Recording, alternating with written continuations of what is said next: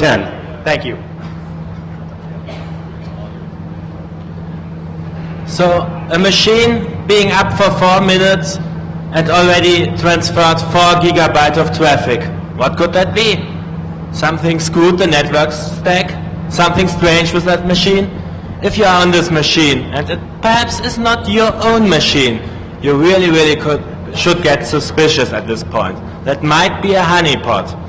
We show you how you find out and what to do about that.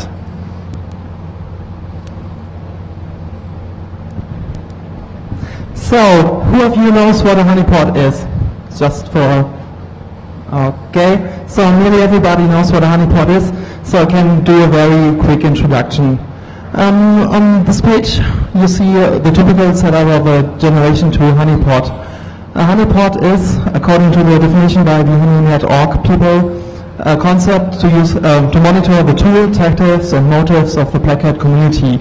So basically they want to see what you do once you root to one of their boxes, what tools you use, what commands you use, where do you connect, and what are your actions. As you can see in the orange box, the HoneyNet typically consists of 2 main components. In the upper part you see the honey wall.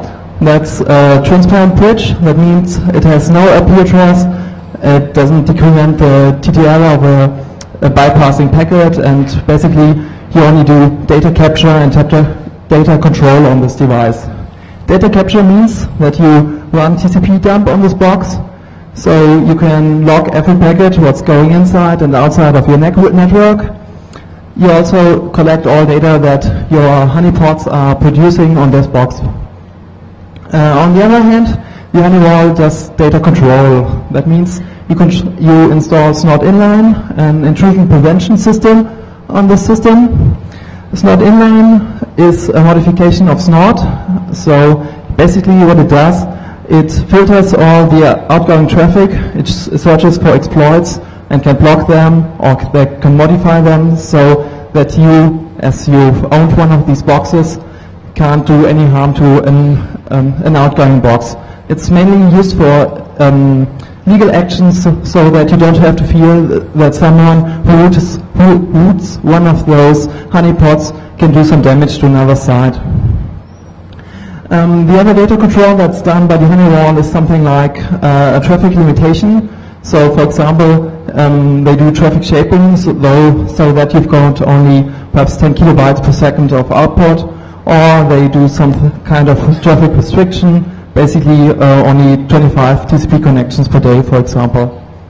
So, apart from the honey wall, on the downside you see the honeypots. The honeypots are the main interesting part of the honeypot, of the main HoneyNet.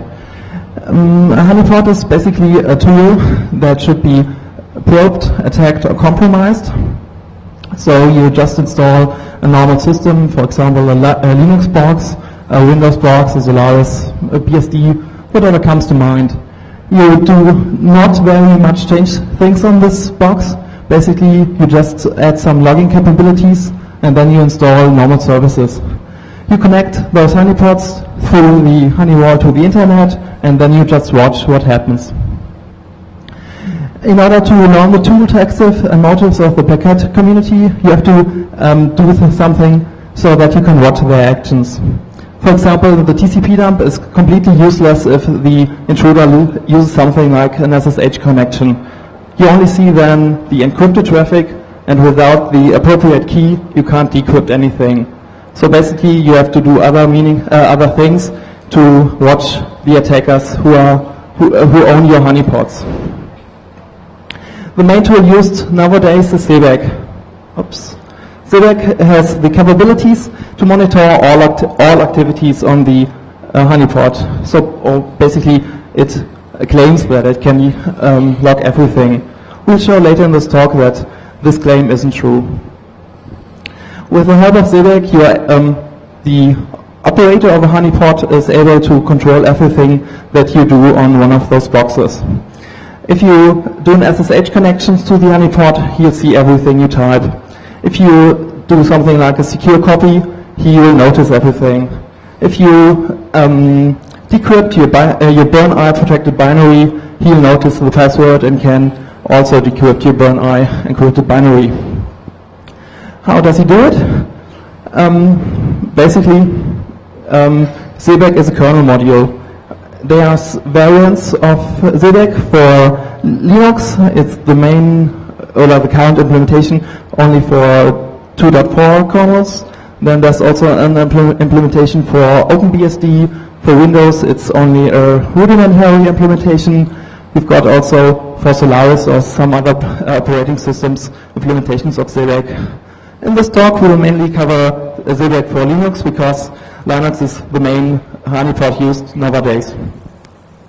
So, how does ZBAC work? In the first version, ZBAC was based on a DOR. A DOR is, perhaps everyone here knows what a DOR is.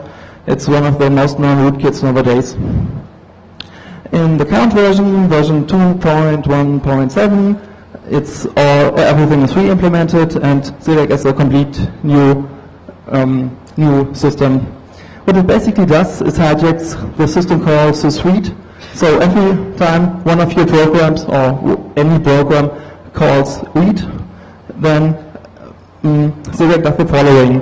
It passes the data to the original system call. The result is copied into another buffer. To the buffer is added something like a ZBAC header. Then everything is copied into an SK buffer structure. The structure is copied or handed to the driver, and the driver sends everything to the outside. The sending is done in a covered way. Because you use the SK buffer structure, all the PCAP-based firewall rules won't notice that there are any things going wrong. So if ZBAC is running on the box and you fire up TCP dump, none of these ZBAC packets you'll notice one of them. It basically modifies proc.net-def in order to hide its presence. It fiddles with the counters, and so you can't see that ZBAC is sending anything to another box. The packages that are hidden are identified by a magic number. That's a 30-bit value. They are identified by being in a UDP packet and a special port number for UDP, basically. In order to hide ZBAC, or the presence of ZBAC on the host, there are some things that are currently done. For example, ZBAC loads as a kernel module, and it's in the basic installation, it has just got one random name consisting only of some numerical values. Afterwards, a second module is loaded. It's cleaner.o. That's also part of the Adore rootkit. Cleaner.o has basically only one function. It unlinks the next module in the module structure list and then unloads itself. So basically, after cleaner.o is loaded, ZBAC is unloaded from the module list, and so something like lsmod won't see that there's any other package showing up. Oops. So now we're going to demonstrate our toolkit to give you a first impression on what we did, and then after step by step we will install, we will show you how everything works. So we have the honeypot run by an evil entity. In this case, Thorsten is running it on his notebook. We have the logging server run by an evil entity too, which in this case I'm on my notebook. And we have the attacker's machine, which is run by a good hero, in this case me, my notebook.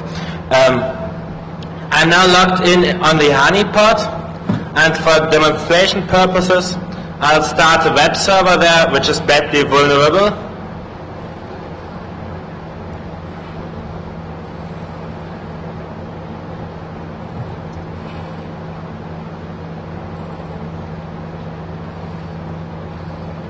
So this web server, basically you can upload a binary and it executes it if you use the secret post parameter exploit. This is a simple vulnerability. You could go for more difficult ones, but for the demonstration purposes we have this very vulnerable web server.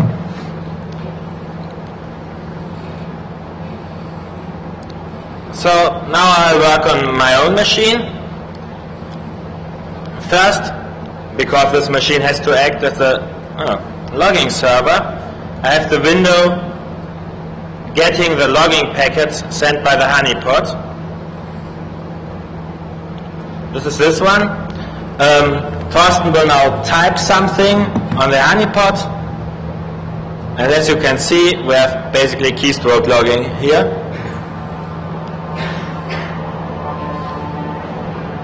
Okay, now I'll start an attack on the honeypot by uploading a binary to the vulnerable server.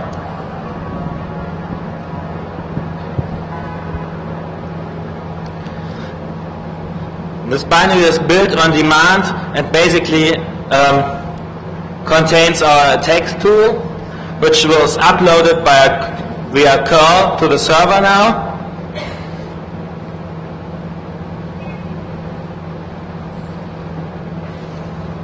And now we are connected already to our attack server. As you might have seen, there did some logging taking place because the uploaded tool was basically a SHA archive extracting itself and executing the attack server, which is written in Python. Basically, if you're willing to code C or do something else dirty, you could get around that. I'm now connected with a server, with our attack server called KBAS, and can execute arbitrary commands, for example, listing the root directory of the honeypot. And as you see in the lower window, there's no further logging taking place. I can get information on the machine. You might notice that now I'm still running with the UID of the web server, nobody, 65534. I can read files on the server as long as nobody can read them, for example etc passvd, without any logging still taking place. I can upload files, and I can execute files without any further logging. In this case, I will execute a vulnerable SUID script we placed on the server for demonstration purposes.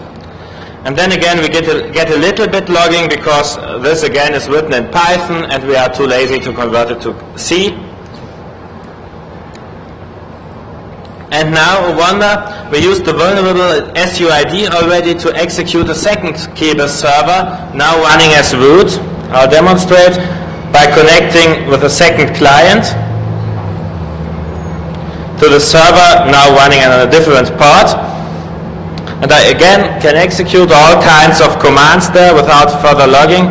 You might notice that now the effective user ID is 0, so this KBAS server is running as root. We can read files now only readable by root, like shadow, etc shadow, without any logging. And we can send special commands like the nosebreak command, which does some logging, but basically we get warning messages because because the Zebec toolkit is completely out of his mind and gets too much data and can't log anything. And now we have the nice information of a cleanup routine, and we can jump there with a tool we uploaded before. And now we get some warnings because the GNU people are bigots, and there's no honeypot anymore. As you can see, I'm now again on the honeypot, and there's no logging taking place, no keystroke logging, and if Thorsten works on the honeypot, no keystroke logging still. We have removed the Zebec toolkit from the kernel, with nearly no logging data. Okay, so much for the teaser. Now for the background. Who are we and why do we do that? We are both from the Laboratory for Dependable Distributed Systems at Aachen University, where Thorsten is a research student and I'm a research assistant. And this laboratory is running a honeynet. And we wanted to see if this is really a good thing and if we can trust the data on there, and for the heck of it, if we can bring it down. The authors of Zebec, just for information, this is not a picture of the author of Zebec, which is a really nice guy and a smart one too, but that's Zebec himself, at least at the ancient Egyptians saw them, because it's an ancient Egyptian name, claiming that even if Zebec is being disabled, one would be able to log how it is being disabled. And we had our issues with that assumption and tried if we can attack it, and we were able to.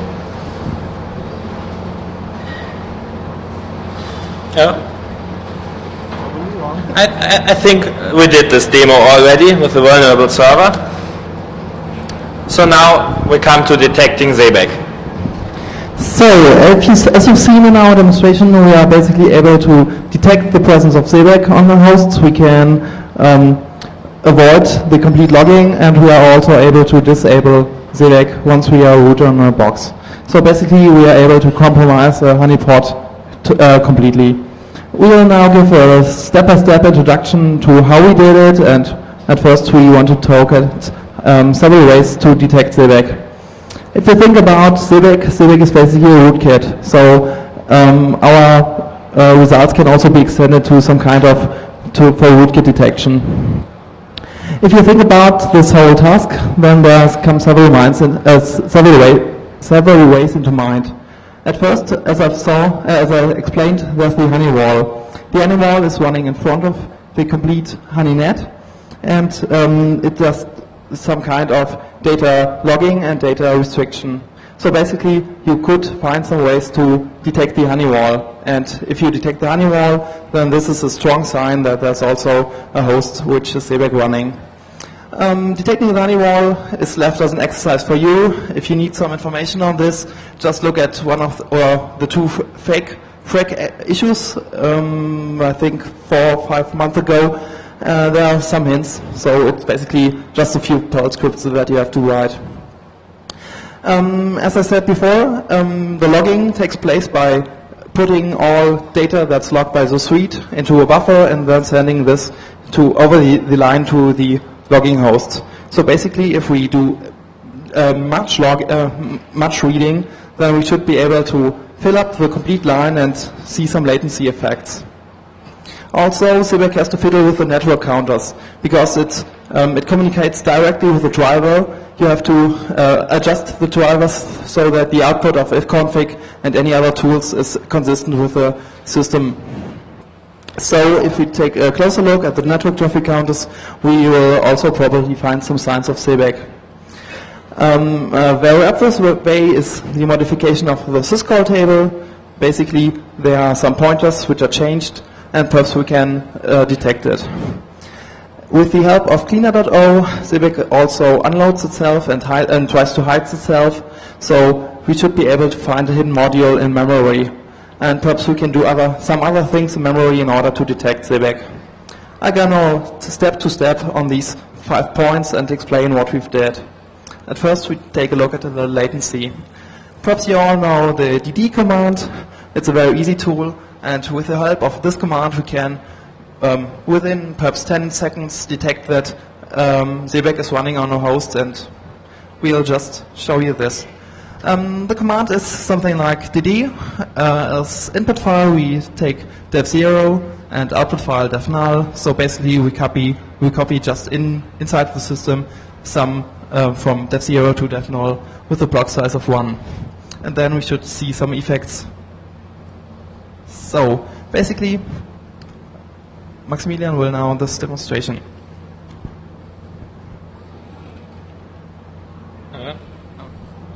So we rebooted the HoneyNet because we just removed the Honeypot software for demonstration. We installed the HoneyNet and restarted SSHD. Oh, we are doing that now. Basically, I shut it down SSH for purposes, so we are on DEFCON network and probably it's not secure. So.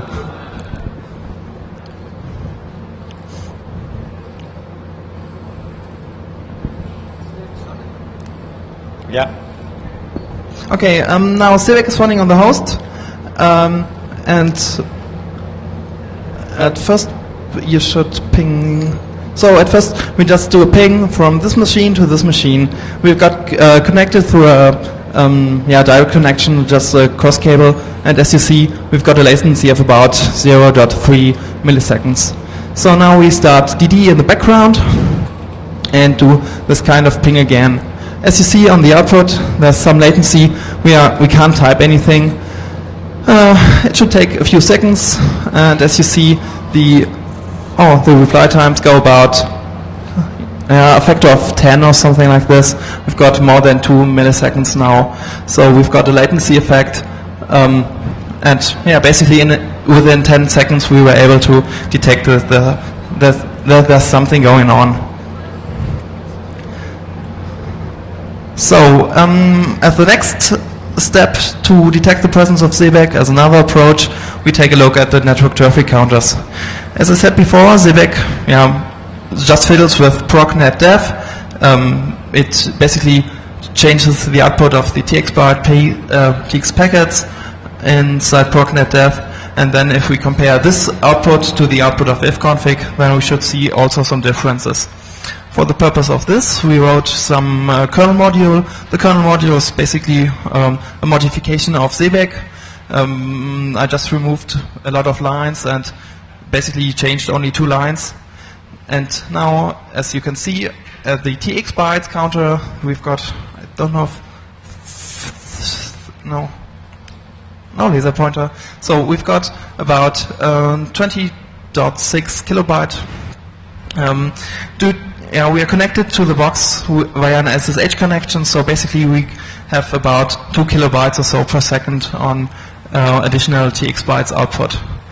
Now we insert into the kernel this def checker. Def checker basically changes the output of procnetDef back to its original values, and if we now start something like the dd command in the background, we see that we've basically now 70.4 megabytes, and if we've got 22, so within a few seconds we've got more than 5 megabytes on data.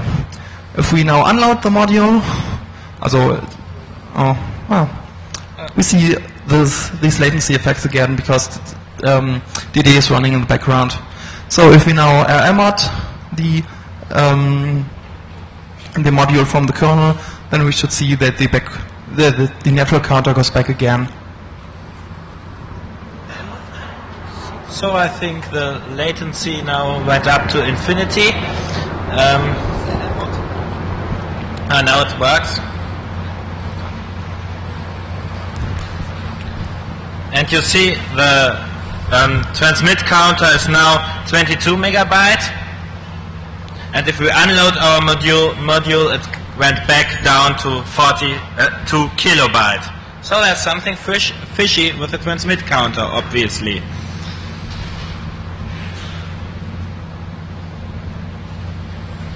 Okay, and the third approach to detect the presence of Seebeck is based on the syscall table. As you already perhaps know, the syscall table is just a table with every syscall, and each syscall points to somewhere in the memory. It's something like a function pointer, nothing more. As you see on the left side, we've got sysexit, sysread, syswrite, sysopen. So syswrite is the one that's hijacked via Seebeck. If Seebeck loads now into memory, depicted as this mod.12345.0, it just changes the pointer from the sysread to the other module, and so we should see that the pointers from the sysread, syswrite, and sysopen are not in the neighborhood. We just wrote in a small kernel module. Before the loading of Seebeck, the counters of sysread, the memory locations of sysread and syswrite were very close together, and after reading you see that I think that's wrong. The upper part should be syswrite, the other is sysread. That's now in another memory location, and so that there's something fishy going on.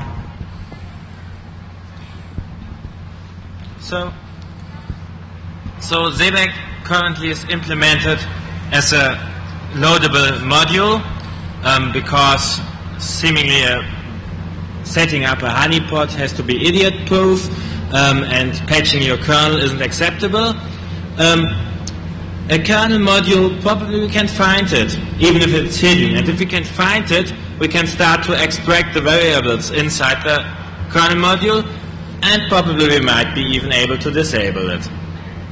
Every module in Linux starts with a module header, which is defined in include Linux module H. And this module header starts with a struct, with the size of the struct of the module header, which is 96 in current Linux implementations, with pointers to the name of the module and to the next module. So these are 2 pointers into kernel space, and the one even has to point to another valid module structure, and the name pointer has to point to some ASCII string, and some other pointers further down, which should point into kernel space too. Then function pointers to the startup function and the shutdown function of the module, which should point into the module space. And some integers which have only a very small, reasonable space of values of usually 1, 2, or 3. And with all these values, we can probably fingerprint memory locations which look like a module header. That's not that hard, because the module header and the whole module is allocated by the kernel's vmalloc function, and this function aligns all memory allocated via 2 page boundaries. So every 4K is the only position where a module header can start. This means we only have to check every every 4K or every page for a module header. And vmalloc only starts allocating malloc at vmalloc start, which is a kernel constant, and only reserves memory for vmalloc reserved bytes. So a very simple loop, about 128 megabytes of kernel memory in 4K steps, helps us to check out the possible locations of a module header. And we'll now shortly demonstrate that.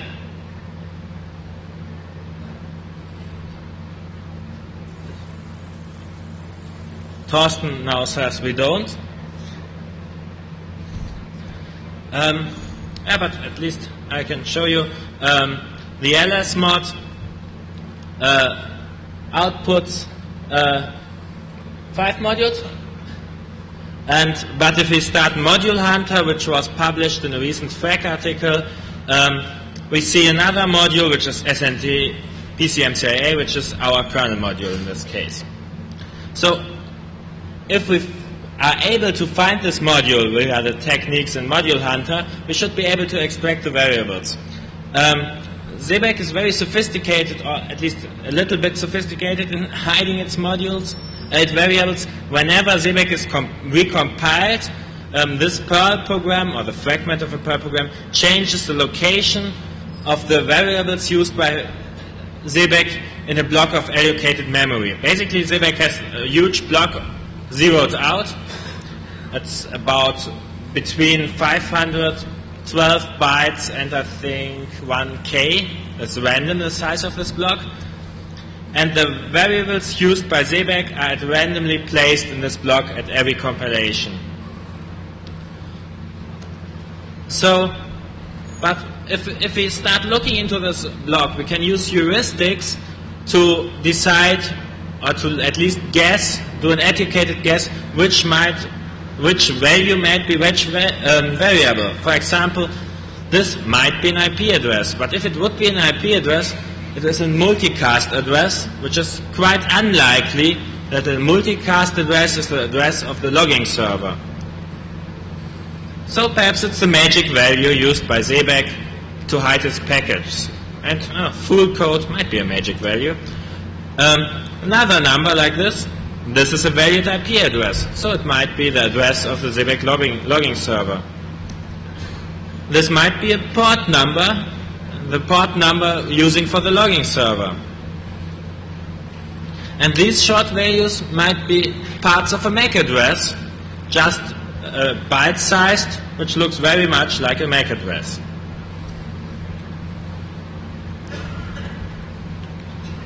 So by searching for the kernel module and then using the heuristics, we can get quite good results in guessing if Seebeck is there and what are the kernel, the variable values.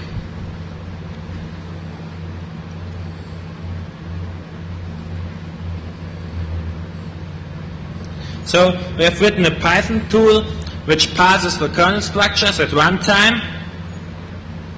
The most difficult part is finding the syscall table, because the Linux people have removed in their wisdom the kernel symbol for the system call table, because nobody needs the address of the system call table.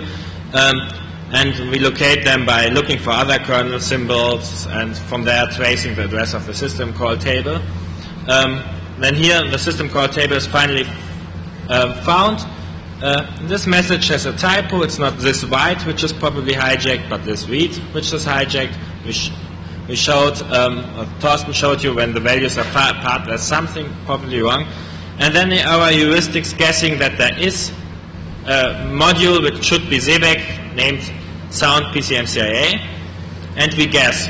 At Mac fragments, for example, probably all these ones are not Mac fragments, but I assure you that 3D, 3F, 5E, and I think 7B, some of them are fragments of the MAC address of this computer, acting as a that computer of the Honeywell, the sender's MAC address. And this FF is actually the MAC address we use for sending out the Seebeck logging data. So while we can't get the exact variables of the Seebeck kernel module, we can reduce the space you have to try to a very small one.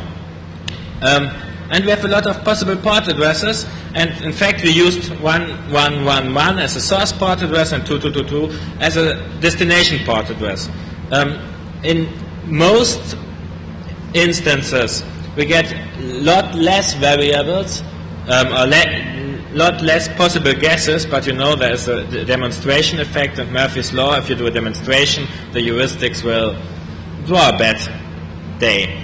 The possible IP addresses, there again in this list of about 24 addresses, this is the address of our logging server, and after that is the address of the honeypot, so we already again guessed the right IP address. And the magic value we actually used is in this list of possible magic value, at least it should be there, yeah, they're dead beef. Okay.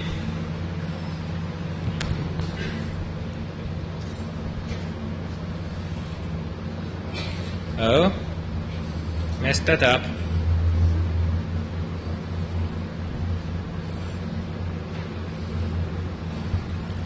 So, how to disable Seebeck?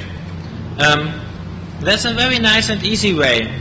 The authors of Seebeck thought, oh, it should be disableable, and so they placed, being good designers of kernel modules, a nice little cleanup function in there, which does everything we need. It de-hijacks the read pointer, cleans nicely up everything, and exits the module. And if we are able to get the address of the cleanup function, we just call that cleanup function, and Seebeck cleans up after itself and it is away. And as you might remember, that we were able to locate the module header, and the module header has a pointer to the cleanup function. So basically getting rid of Seebeck is more or less trivial. Find the module header, get the address of the cleanup function, jump in the cleanup function. That was a kernel jumper module we uploaded in our demonstration, which just does nothing more than jump to an address in the kernel, and you are all set and done. The obvious way, if you don't think about the cleanup function, is reconstruct this read pointer and let it point again back to the original kernel function for doing so. But the tricky part is getting the address of the original kernel function. There are ways to reconstruct that from the kernel binary itself, but they are tricky. Or you could find, you can poke into the Seebeck module itself, because it still has a pointer to the original read function. But why do that if you can clean up?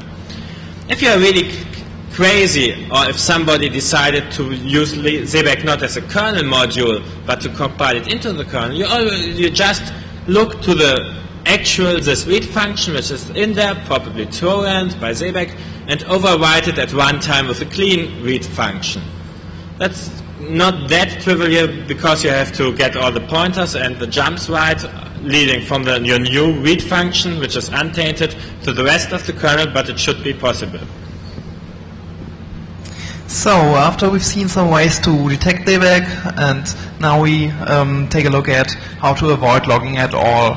So basically we have some problems.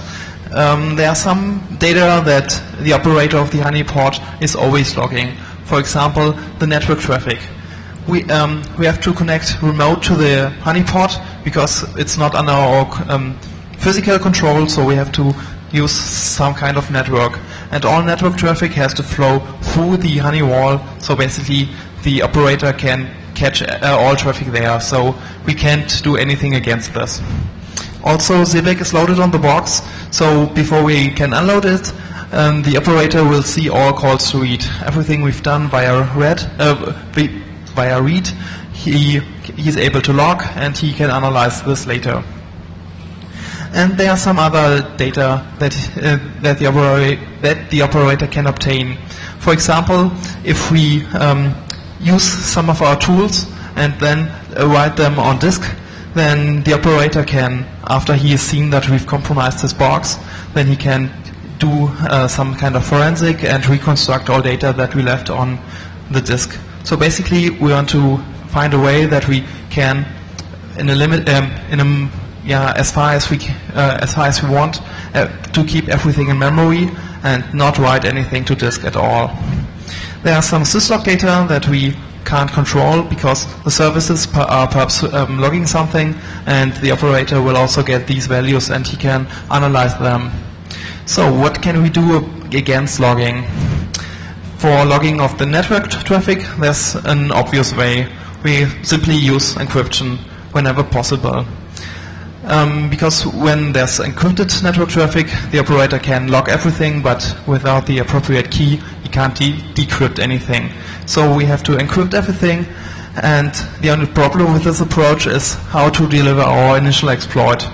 At the initial exploit, if we don't use any kind of connection, any kind of encryption, then the operator will see this exploit, and we lost our 0 day. So perhaps we should use something like an HTTPS connection or POP3S or something secure, so that this connection is also encrypted and the operator can't see anything.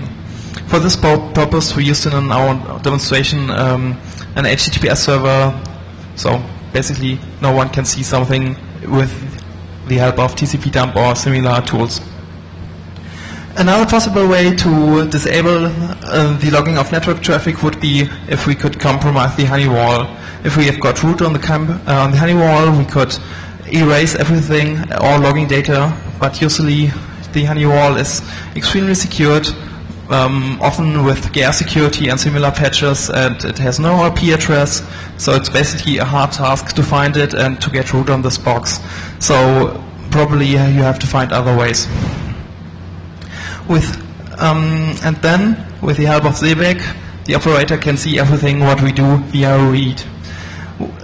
So what programs do use read? Nearly every program that uses some kind of interaction. Most programs use read to read some kind of configuration files or user input, so we have to avoid read at all.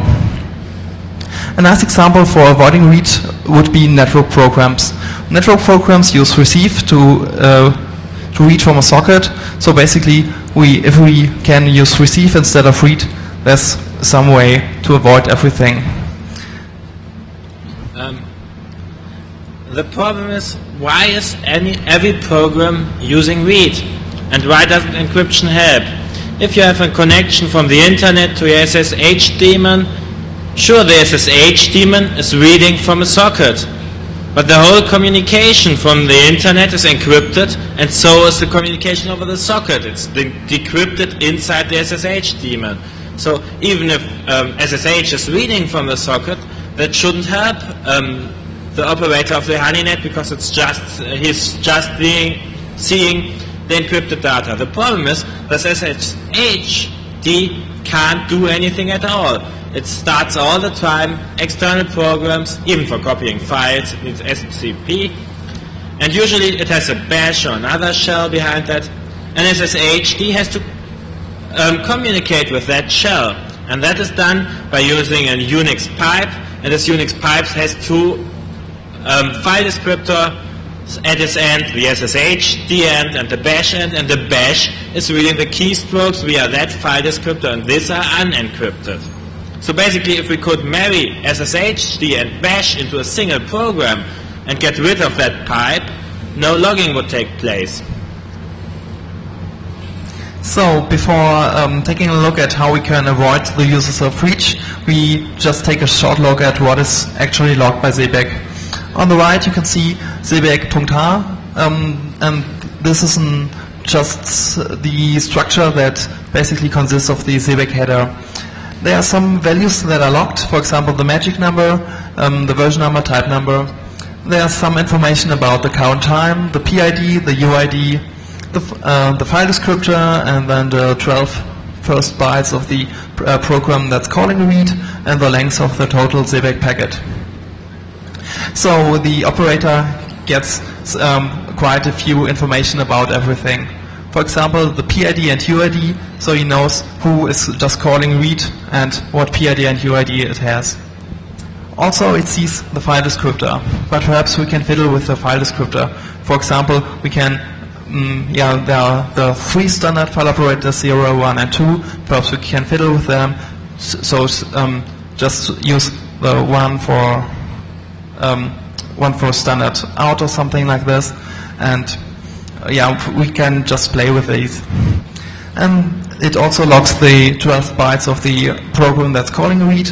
Perhaps we can also fiddle with this. For example, if we rename the binary, if we just copy to another location or something like this, if we use a name that starts with at first 12 space characters and then the real program name or something similar. So if we want to avoid read, the first thought is that we should make read unreliable. As we've seen in our demonstration, in our second demonstration I think, if we start DD in the background, then we generate lots of packets, then we've got some kind of denial of service against the honey wall, it doesn't react or something like this. So basically if we just put enough data through the read system calls, we make it unreliable. As we've seen at the demonstration, there were some error messages about lost packets. These were basically error messages made by Seebeck, because Seebeck was unable to send some packets. So we made the read by Seebeck unreliable. But basically we can't control which information are lost. So basically, if we start DD in the background, we are sure that some packets are lost, but we don't know which packets are lost. So this is an unreliable approach. A better approach is that we just quit using read. So we can use mmap to directly map some files into memory. We just map them into memory and can then work with them as normal. So basically we can nearly live without read. There are some problems. For example, we can't use devices. We can't map devices into memory. We can't use Unix pipes or similar things. We are just stuck with files. But perhaps we can exploit this and avoid reading and avoid the read system call. It's very hard to monitor mmap, because with mmap I'm able to just map 2 gigabytes of contents into my memory, and no one wants to transfer 2 gigabytes over such a small link just to log something. So how can I live without read? The first thing, I have to say goodbye to my shell. The shell is designed to read anything from its standard in, so I can't use it. I need something, like mentioned before, which directly talks to the network, encrypted, and executes directly your commands. The nice thing is that the command used in Unix to execute actually a program, exec, does not call read, at least in Linux, so it doesn't use the internal kernel read call. But if you execute a program, it might import libraries, and some of those libraries are read via read, Some are mapped into the memory. I wasn't able to find out the system behind that, but probably there is a system behind that. So people might guess which program you have been started by exec by seeing the libraries being imported, and if the program you are executing is reading config files by seeing the config files being read. We can mess with the process name. We just can copy and rename the binary. For example, if we rename cat to sudo and then cat something which looks like a sudoers file, probably the forensic expert looking at the log file will think we were successfully executing the sudo program. Oh, but I think sudo is executed by everybody, by world, on usual Linux systems. On permanent Linux systems it's just executable by the real group. I'm not so much into Linux, more on FreeBSD. So the results. We can read files unnoticed by mapping them into memory. We can possibly execute programs unnoticed by the way calling exec if they don't pull into any libraries we are read into memory. Since file names are not logged, there's a file descriptor logged but not the name associated with the file descriptor. We can give the impression of reading certain files. If we have a file, create a file in TMP which looks like a password file and cat that, the forensic analyst will see something which looks like a password file and probably guess that it was just the password file, and it will take him some time to find out it wasn't.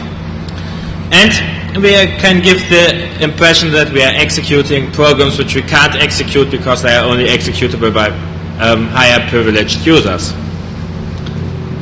So we implemented all of this into the Keybase tool, which is proof of concept code, and the nifty thing about it, it's a network attack tool which is entirely written in a very high level language in Python. So it's very, very portable. You don't have to compile it for an architecture or so. As long as there's a Python interpreter on the target machine, it runs. And if there's no Python interpreter and you are willing to move a lot of data around the network, you just can bundle the program with the Python interpreter itself and push the interpreter on the target machine like you would do with a C program where you put the C core into the target machine. It can do everything you can expect from a shell, not Bash, but perhaps Ash or something, a basic shell, and it's very highly dynamic. It's noteworthy that the GRUG recently published a tool which had some of the same ideas in the latest FRAG. I think it's keeping your 0 days safe part 2 or something is the name of that. And here's a tool which is able to transfer binary to a target machine and execute it there without ever writing it to disk. Basically that's what Keybase is doing too, but on a very different level, because we were able to do different things with our high-level language. Keybase used TCP sockets for networking, but it could use anything else because it's modular designed. For example, if you deliver your exploit and still have an open socket or something like that, you could use that. On top of that, TCP, we implement a crypto layer. The crypto layer is generating the key pair by Diffie-Hellman. That's enough in our case. Diffie-Hellman would fall to a man-in-the-middle attack. But the Honeywall up to now, or the Honeywalls we know, are only passive devices, and Diffie-Hellman is safe against passive devices.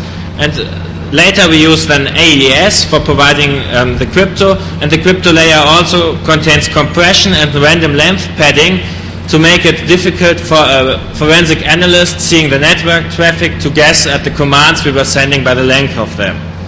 The main problem is to get entropy for Diffie-Hellman, because we can't read from def random on the honeypot. That would be logged by Zebec, and the forensic analyst would be able to reconstruct our whole Diffie-Hellman key exchange if we had that random numbers. We solve this problem today by using other techniques like thread races and hashing the whole content of TMP and var and so on. And that is no really high security crypto entropy, but it should be enough to frustrate a forensic analyst. On top of the crypto layer, we have a Python-specific keybase layer, which basically communicates by sending objects across the network. The keybase layer can send multiple commands at once, and the commands can work on multiple objects. So, for example, you can send write these 2,000 files, read this one file, and delete that 10 files, all in one keybase command, or in one keybase data packet. The asynchronous commands at the moment are not implemented, but the protocol supports them because asynchronous communication, implementing them, it's really basically a pain in the ass. The nice thing is the keybase server, when you inject it on the target machine, it knows only a single command, or a single Python object you can use, add command. So if this server falls into the hands of a forensic analyst, he will learn very little. Because of Diffie-Hellman, there are no keys in the server, and there's only this very simple command, add command. And the code for all additional and interesting commands for exploiting the honeypot are pushed into the server at runtime. The client is basically having the code for the advanced commands, compiles them to Python bytecode and pushes this bytecode objects over the line into the server, but they only exist in RAM, and if you are very unlucky, they might exist on swap space. You have to keep that in mind. That is a very nice thing of developing a server actually, because you never have to restart the server, because on every connect when you use the client, just all the code is pushed into the server, so basically the server is reloaded. The commands we have implemented are reading and writing using memory mapping, so without this read and this write, secure deletion, so overwriting a file, truncating it to 0 bytes, renaming it, and then deleting it. Direct execution via exec, listing directories, getting system info. It would be nice to implement the execution without any help of the server. That would be the userland exec library, but implementing them in pure Python would be very difficult. Yeah, more information on the design of Sebek and keybase can be found in an academic paper, which should be on your CD-ROM. Also on your CD-ROM should be the nosebreak program, which is able to find Sebek in memory. The keybase toolkit itself, when the CD-ROM was created, it was in a shape we were very afraid to give it away, like this code you write in the early morning hours. But under this URL, you can download the keybase toolkit, and you can download videos of our demonstrations showing how we use Sebek and keybase and get rid of Sebek and so on. So are there any questions? Yeah?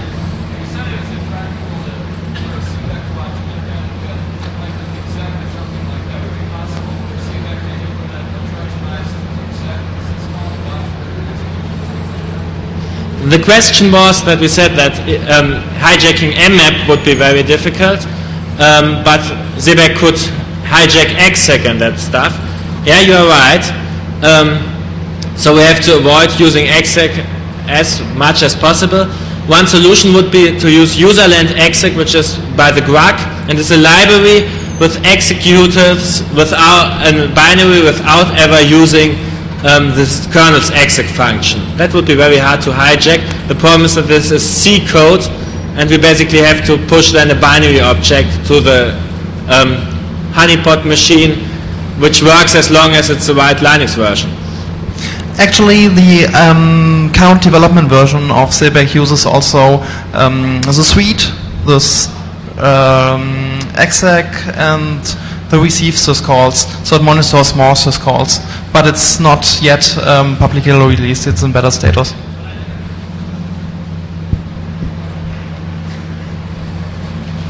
Okay, so no more questions?